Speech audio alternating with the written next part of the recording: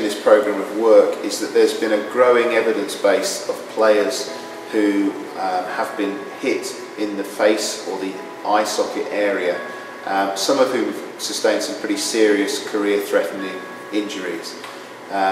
There is a general belief that professional players believe that they are safe when wearing their helmets, and that on those occasions where a ball has, particularly where a ball has been seen to pass between the helmet grille and the peak, that is something that there is scope for improvement. So this particular aspect of the test has been brought in to address that shortcoming, or certainly to allow manufacturers to be certified to say that they are safe in those circumstances.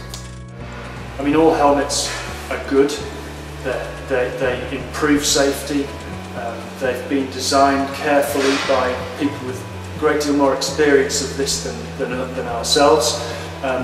But from the testing that we've done, we've noticed that the reason that the revision to the test standard is being called for is that there is an opportunity for the ball to pass between the peak and the grille, and so we're able to observe that with some of the current designs, and we're also able to observe grille deformations that will potentially result in a contact with the face, and so for a direct ball impact on the grille, we're observing that either the grille will deform onto the face permanently, or there will be some flexing occurring.